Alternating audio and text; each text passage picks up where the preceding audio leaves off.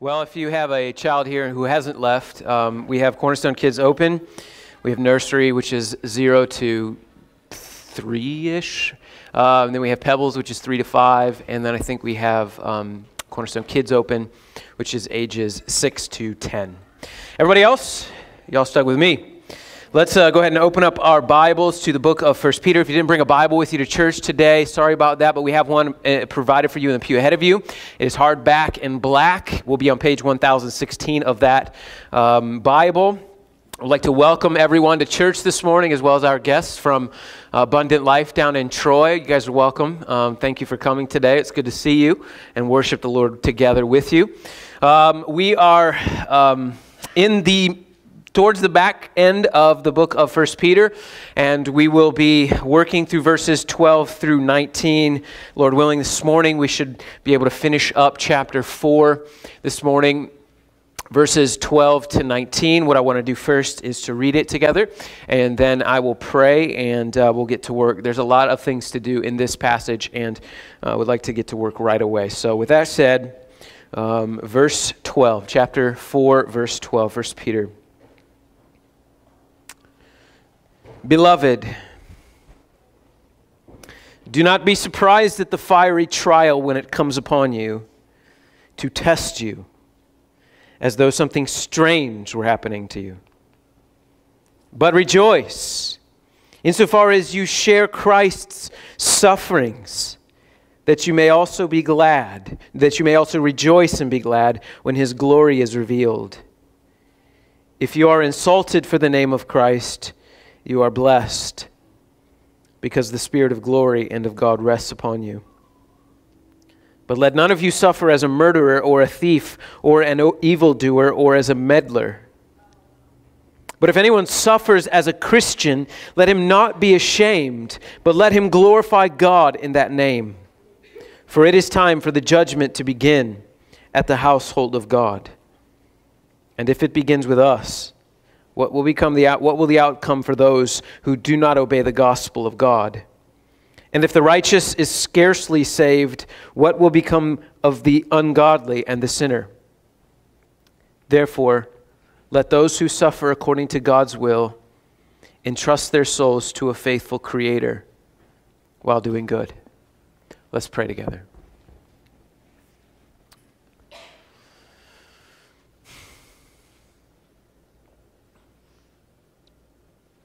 Heavenly Father, I need your help this morning.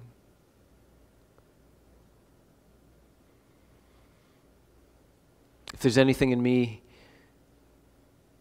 that would hinder your word from coming forth clearly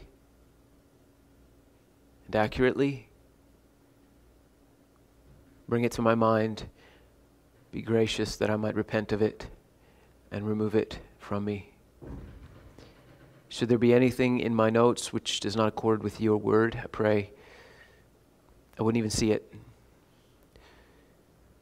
And if there's something I have forgotten or left out, would you bring it to my mind and speak to your people to glorify your Son and to equip them for service while the gospel advances in us and your holy gospel advances through us, to the praise of the glory of the grace of our great God and Savior, the great I Am. Amen. The title of my sermon this morning is The File, the Hammer, and the Furnace. It is a phrase that I borrow from Puritan preacher, Pastor Samuel Rutherford. We're going to spend about 45 minutes in this passage, and I'll give you 5 different reasons why I think, 5 different things you can see in this passage for why we ought to rejoice in suffering. In many ways in the scriptures, God teaches us His ordinary manner of working salvation in our souls is to bring us to a place where we are left with no options but to trust Him. Seems to be His pattern to save and sanctify His own. Disaster comes, then desperation comes, and then deliverance comes. It seems to be God's way throughout the Bible. For example, God brought a famine, so Jacob's sons would go to their rejected brother in Egypt and get saved, only to make Israel slaves in Egypt. And then God saves them from the slavery and through Moses brings them deliverance, only to bring them into the wilderness where they can't grow crops or find water. So God provides food and provides water and carries them through the wilderness, only to bring them to the promised land where they find enemies. And God delivers them from some enemies and sends others. And then there's a man who's born blind so that Jesus can heal him. And then there's a woman with an issue of blood who spends all of her money on physicians only to have Jesus heal her in an instant. Saul, the great persecutor of the church, becomes Paul, the apostle of the church, only to be afflicted beyond his ability and beaten and stoned and shipwrecked and imprisoned. And the apostle Peter, writer of this letter, addresses those and calls them elect exiles. So within that very phrase, we see God's chosen people are rejects. God ordained the sequence of events that removed these people, to whom this letter is written, from their homeland, made them into unwelcome refugees in some place that is not their home, where they will be marginalized and persecuted, and some of them even killed for his sake. And the Apostle Peter says, don't be surprised by this. This is normative. This is God's way.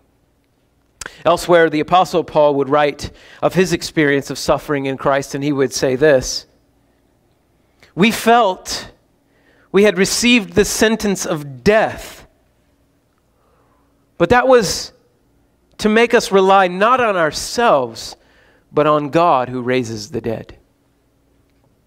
You see, friends, the apostles are telling us something that we all must hear and constantly be reminding ourselves of. Because we are extraordinarily forgetful creatures. We are going to suffer.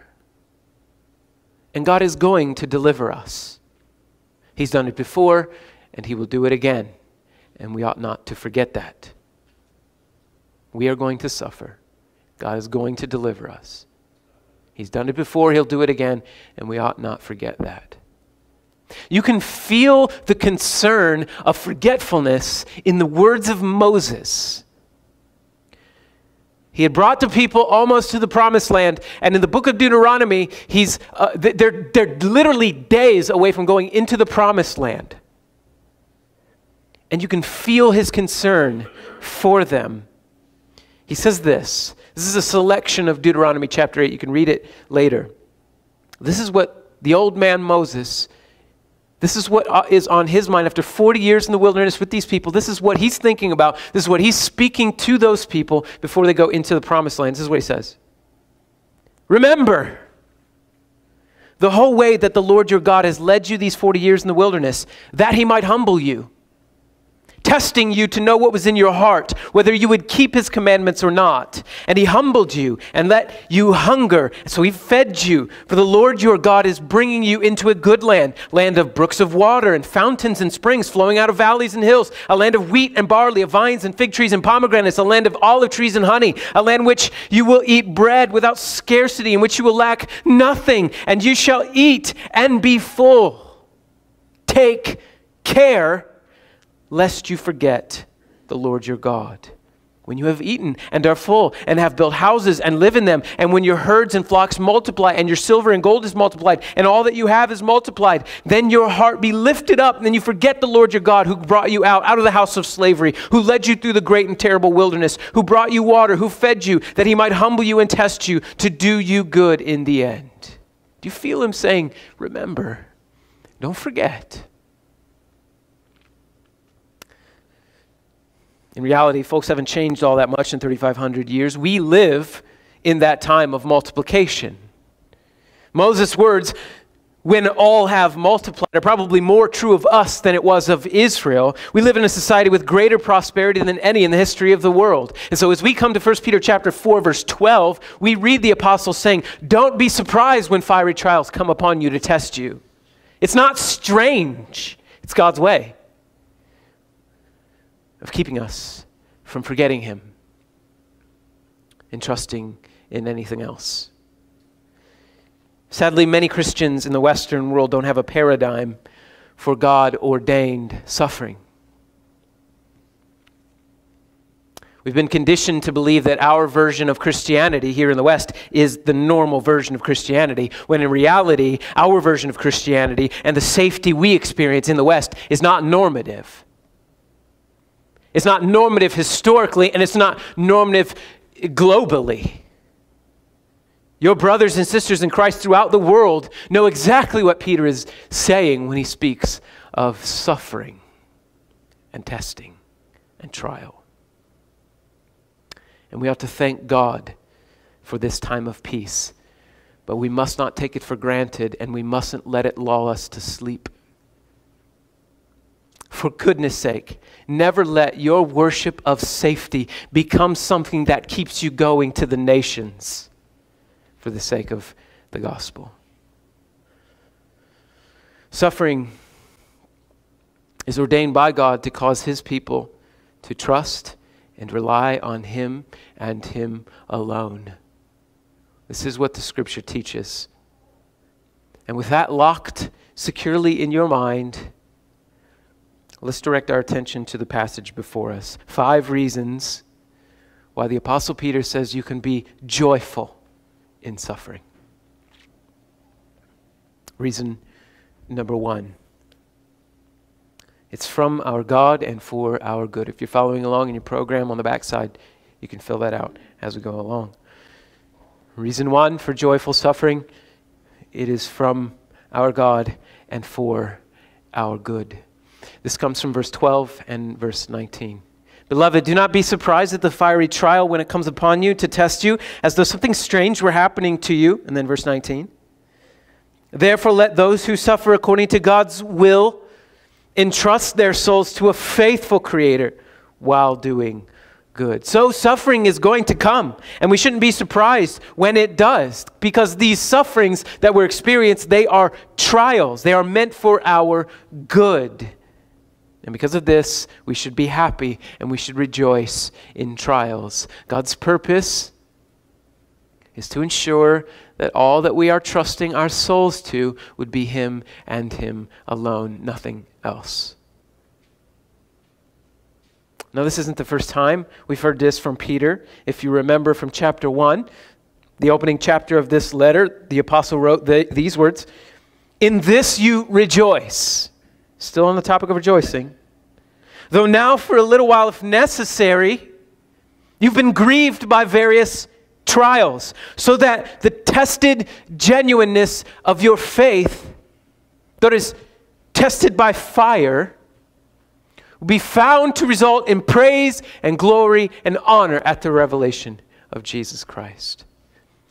Suffering, trials come into your life in order to test the genuineness of your faith, to make sure that it is good. God ordained suffering for his people for this purpose, to reveal the genuineness of faith. In other words, to reveal what we are trusting in. And so if you hear nothing else this morning, hear this. Suffering is a trial meant to expose to you your idols.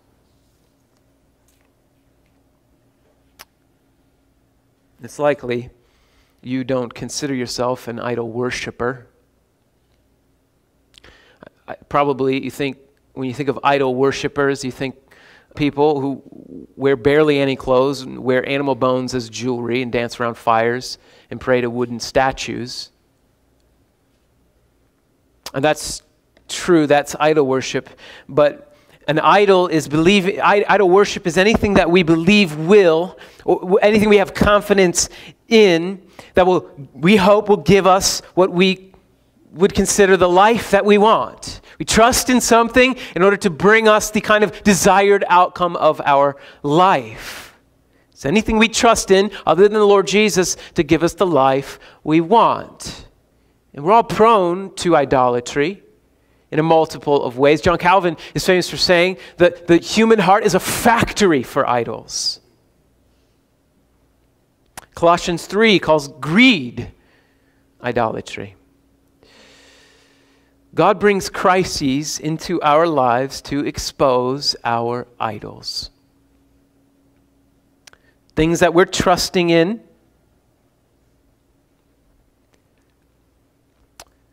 And I think it's a brilliant method, because crisis does have a very unique way of exposing the things that you're trusting in, doesn't it? How would we know we're worshiping money until God takes it away and we despair? How would we know we're trusting in our health until God takes it away and we're desperate for healing? How would we know we're entrusting our souls to safety until our safety is gone? So God brings suffering into our lives to reveal our source of hope and our source of joy. And if it is not in Him, He shows us. And by the way, this is tremendous mercy. This is mercy. Because those other things that we're trusting in, they might not be bad things, but they make terrible gods. They might not be sinful things, but they are damning to our souls when we trust in them. Money is good as long as it's used for God's mission, and safety is good if it is used to advance the gospel. And your health is good if when you are healthy, you're serving God's purposes. Those are good things, but they make terrible masters. And so God is too merciful to let His people ruin their lives by trusting in these things. A lot of people, I think, look at the book of Job, if you've read it, and you suppose it's about suffering. And I can see why you would think that, but it isn't about suffering really. The book of Job is really about worship. It's about what Job will worship when he's suffering. If you remember the accusation of the enemy before the Lord, was it not, Job trusts in you, yeah, that's legit, but if you take away his stuff, he ain't going to trust you anymore. So God says, well, take it away then. Was he going to worship when he doesn't have any things? He just likes you for the blessing. Take the blessing away. And then read the last few chapters of that book.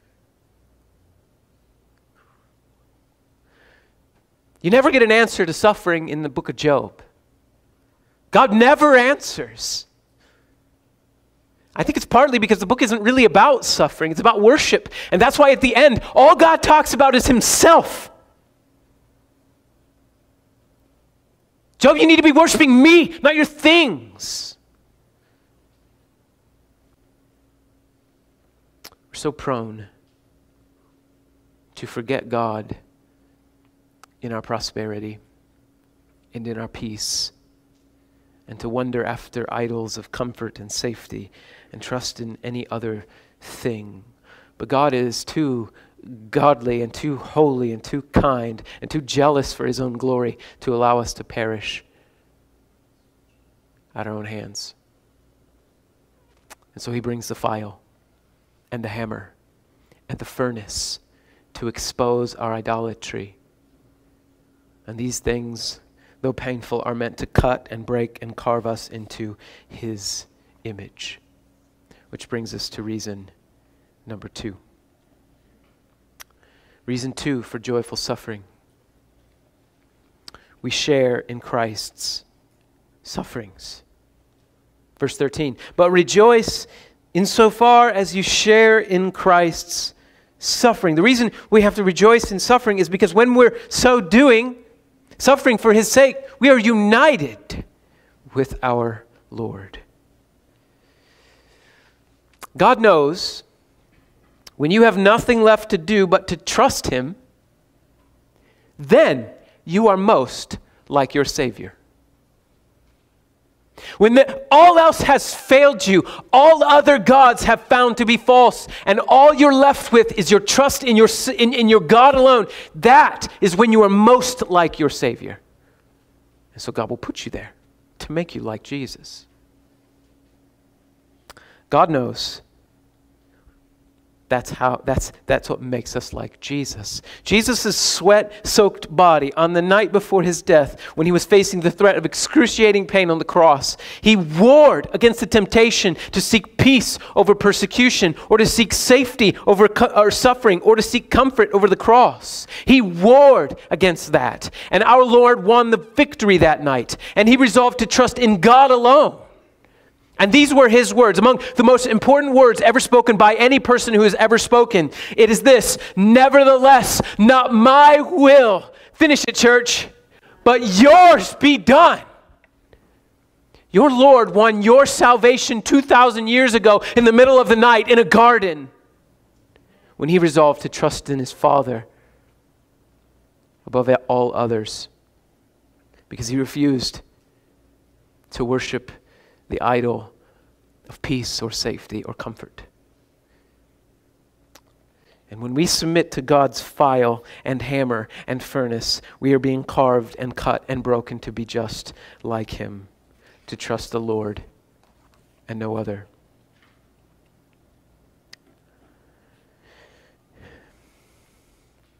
Rejoicing while sharing in Christ's sufferings might be a strange thing in our ears. But it wasn't a strange thing to the apostles. Acts chapter 5 tells us how they viewed suffering. In Acts chapter 5, God was doing miraculous things through the hands of the apostles in Jerusalem. And it got the attention of the religious elites. And they took Peter and his boys and they threw them in prison.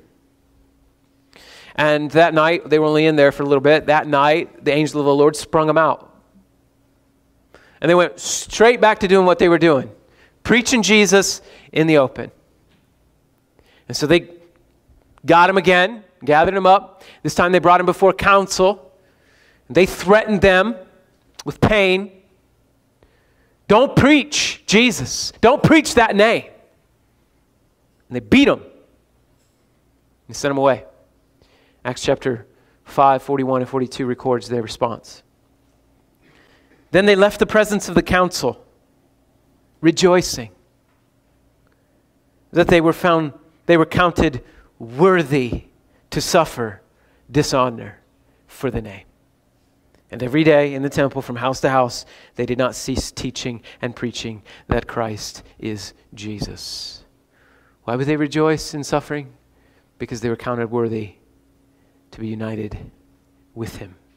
Our suffering as Christians for the sake of Christ is evidence that we are in Christ. We are united with him in his life, united with him in his death. 2 Corinthians 4:11 puts it like this: for we who are always being given over to death for Jesus' sake, so that the life of Jesus may also be manifested in our mortal flesh. Those words were written by a man who believes the mission of God is bigger than his comfort and his peace and his safety. This was a man who was willing to suffer the loss of all things to make Christ known in the earth. You see, because for the Christian, death is never an end. It is not something we fear. Death is the glorious beginning of real life. Romans 14:8, for if we live to the Lord. If we die to the Lord. So then, whether we live or whether we die, we are the Lord's. If you kill us, we get Jesus. If you keep us alive, we get Jesus. All Jesus. You can't do anything to us. To live is Christ, and die is gain.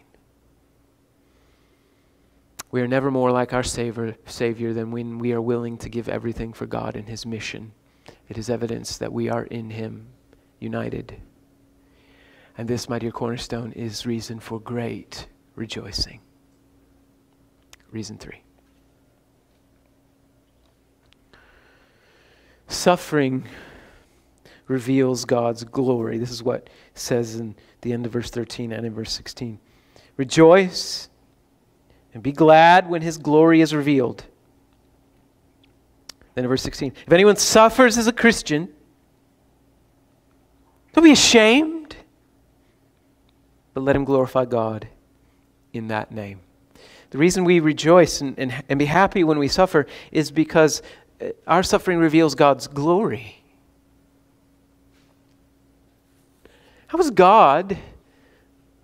could Peter write this? Like, how is God glorified in the suffering of His people?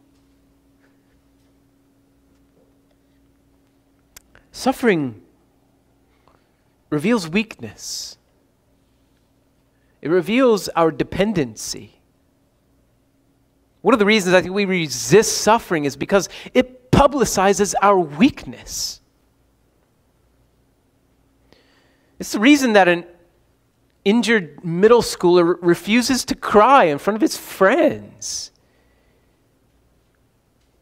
Tears mean I'm not tough. Suffering is for weaklings. We hate weakness. It's un-American. Yet as a Christian, you're told to rejoice in your weakness. Jesus came to the Apostle Paul and said, you should rejoice in weakness. When you're weak, then I'm strong.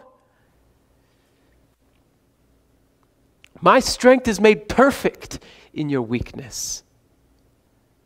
And so Paul says after that, so I'll rejoice in my suffering.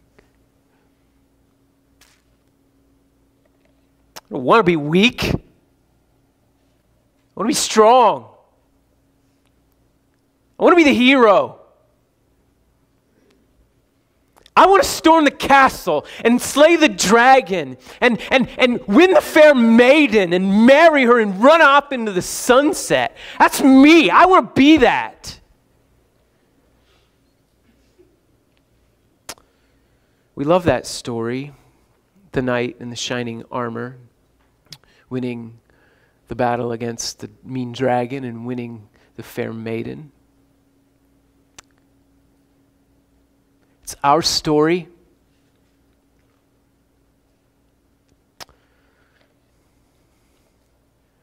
But we're not the handsome prince.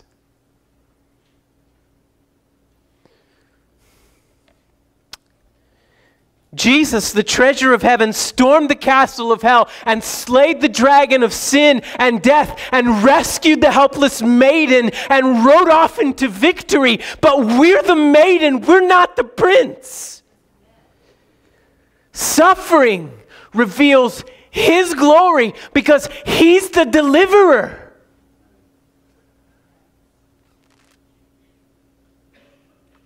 And Jesus is the hero of this book, not Jamie. So God brings suffering to reveal His glory in delivering us. Reason 4. God rests on us when we suffer. The Spirit of God rests on us. This is from verse 14. If you are insulted for the name of Christ, you are blessed because the Spirit of glory and of God rests upon you. We rejoice in suffering because when we suffer, we are blessed by the Spirit of God resting on us and bringing comfort and bringing consolation.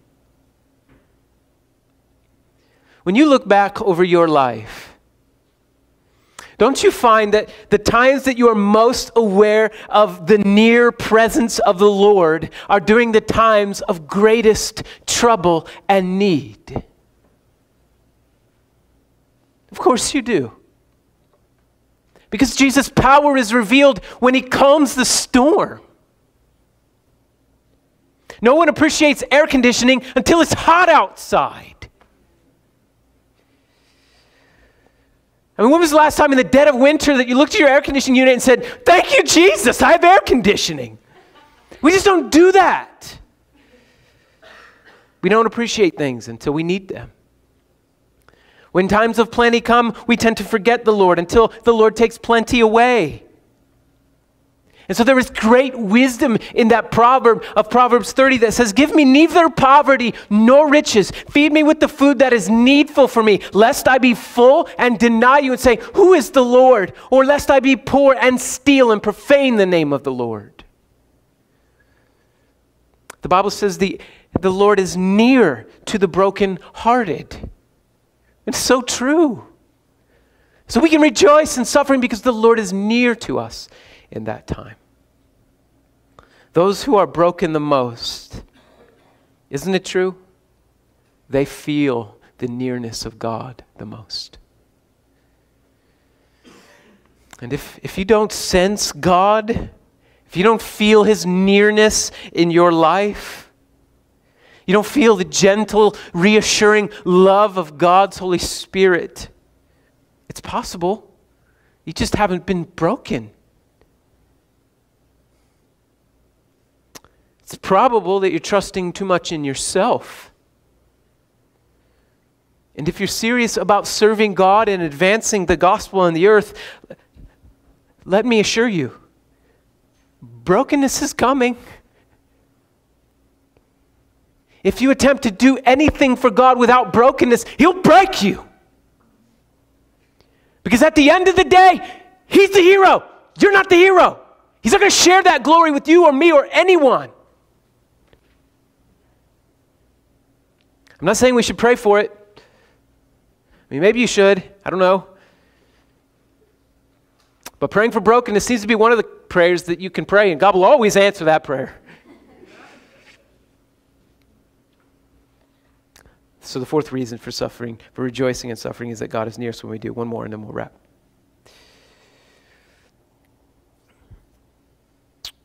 Reason number 5, God is faithful. Verse 19 is probably the summary verse of the whole letter. If you could encapsulate 1 Peter in one verse, it would definitely be 1 Peter chapter 4, verse 19, which says, "Therefore, let those who suffer according to God's will entrust their souls to a faithful Creator while doing good." Just stare at that verse for a moment. Just stare at it. Let those who suffer according to God's will entrust your soul to a faithful Creator while doing good. It's your memory verse for the week. And this is a great reason to rejoice. Your God is a creator. He is a faithful creator. It's interesting, as I was studying this passage, this is the only time in the entire New Testament where God is called the creator. And it's related to suffering. It's related to God-ordained suffering. I think Peter means to remind us that God is in control of all things. Even when you suffer, God is in control of all things. He is creator with a capital C. He's the founder, the creator, the one from whom all things come, and he is faithful. You know, at the end of the Bible, Revelation chapter 19, which is my son's favorite chapter in the whole Bible, because Jesus is just awesome in that passage. Jesus' picture is coming back on the clouds, and he's riding on a white horse to make war with his enemies. And he's known by two names. faithful and true. The word faithful, it means follow through. That which I promised, I will do. Said I'd come back, and here I am, faithful. He's a faithful Creator. And we ought to entrust our souls to our faithful God.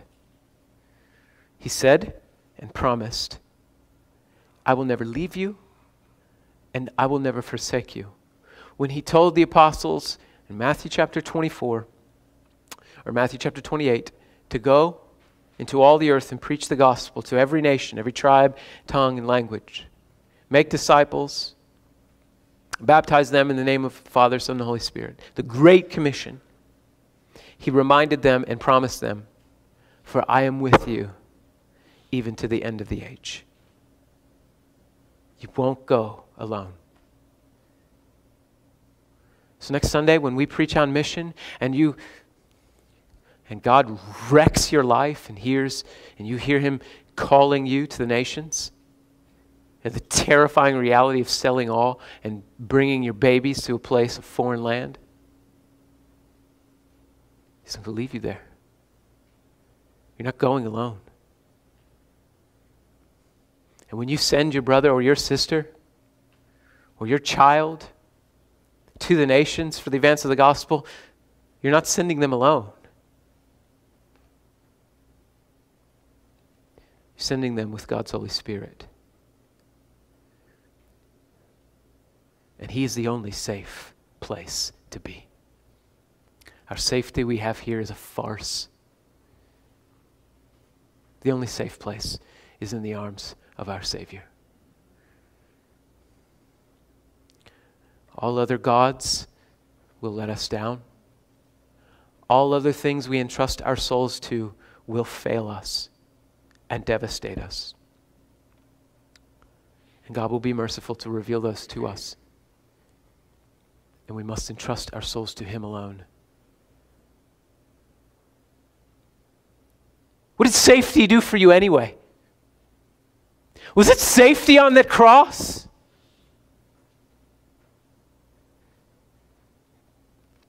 Jesus died for you. You belong to him. And we ought to entrust our souls to him. In conclusion, I want to leave you with some encouragements from Samuel Rutherford. Rutherford was a Scottish pastor in the 17th century. He had a little church in Scotland. He wrote a book on the doctrines of grace. It wasn't popular among the sort of religious leaders of the day. So they took Rutherford and they stripped him of his pastorate and they threw him in prison. But Pastor Samuel's heart was still with his people back home. And so he corresponded to them in letters. And you can get those letters today. God has been pleased to bring them to us in the modern day. They're written, 17th century Scottish, so it's a little difficult to wade through, but 99 cents you can get every single letter on Kindle. They were helpful to me, his words, in understanding Christian suffering and God-ordained Christian suffering, and so I hope that they're helpful to you. This is just some excerpts from the writings of Pastor Samuel Rutherford to his little church. I love it because they're letters. When you read them, it's to this lady, and it gives her name. And she's going through something in her house. She's going through something in her home. Maybe her kid's sick, or maybe something's going on. He's just so pastoral when he speaks. Writes. Anyway, here they are. If your Lord calls you to suffering, be not dismayed. There shall be a new allowance of the King for you when you come to it. The greatest temptation out of hell is to live without temptation. A pool of standing water will turn stagnant. Faith grows more with the sharp winter storm in its face. Grace withers without adversity. You cannot sneak quietly into heaven without a cross.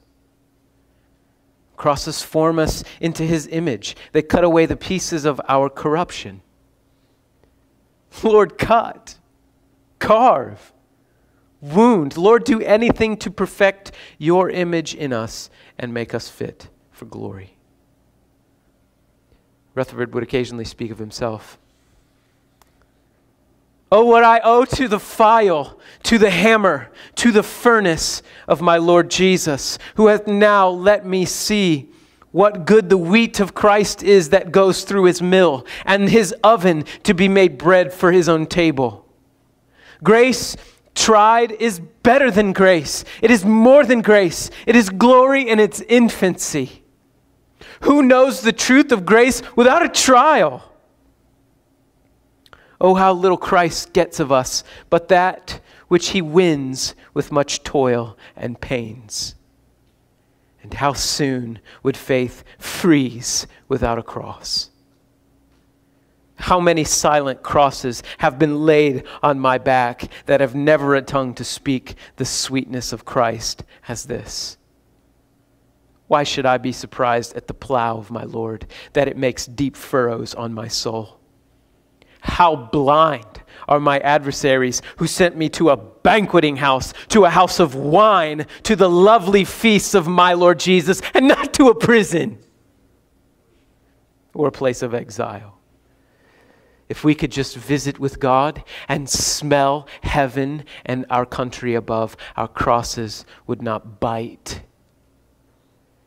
if we were heavenly minded.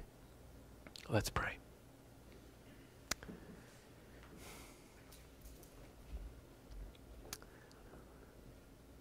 The Lord is my shepherd. I shall not want for anything. He makes me to lie down in green pastures and leads me by the still waters for his name's sake. His rod of correction, his staff of correction, comfort me. Our Lord and Father, let us feel the rod and staff and its gentle comfort on our souls. Let us feel and know of the caring God who in his mercy won't share his glory with another and won't leave us to ourselves as we seek after false idols and other gods. Wound, carve, and cut, great woodworker of heaven. And give us grace this morning to submit to the file and the hammer and the furnace. In Jesus' name, amen. As many of you know, at the end of the service, what we like to do is to reread our passage and give you an opportunity to reflect on what God has spoken to you through his word. In those areas of your life where you need to confess sin and repent, where you haven't lived up to God's word, give you an opportunity to do that. And then to rejoice in what God has done for your soul and forgiving you of those sins. You didn't sin against me, so you don't have to confess against me. But we're going to sing another song. And sometime during that song, I would encourage you to search your heart. Let the Holy Spirit reveal to you where you have missed it. And to confess your sin. And to put your trust in the Lord. As we sing, you're welcome to join others at the table of the Lord over here. We're not going to do official communion this morning, but we're going to do unofficial. If you want to serve yourself, you can do so. We practice open communion, which means if you're a follower of Jesus and you have good standing with your home church, then you're welcome to join us at the Lord's table. Let's stand to our feet as I read this again, as we reflect, repent, and rejoice. Cornerstone and guests, do not be surprised at the fiery trial when it comes upon you to test you. This is not something strange that is happening to you, but you should rejoice insofar as you share in Christ's sufferings. And rejoice and be glad because His glory is being revealed. If you are insulted for the name of Christ, you'll be blessed because the Spirit of glory in God rests upon you. But let none of us suffer as a murderer or a thief or an evildoer or a meddler. Yet if anyone suffers as a Christian, let him not be ashamed, but let him glorify God in that name. For the time of judgment to begin is coming to begin at the household of God. And if it begins with us, what will become the outcome of those who do not obey the gospel of God? And if the righteous are scarcely saved, what will become of the ungodly and the sinner? Therefore, dear Cornerstone and guests, let those who suffer according to God's will entrust their souls to a faithful Creator while doing good. Let's pray. Father, we ask that you would give us grace as we sing again. Bring our sins to our mind and give us the strength to confess those sins to you, to trust that you have forgiven them. In Jesus' name.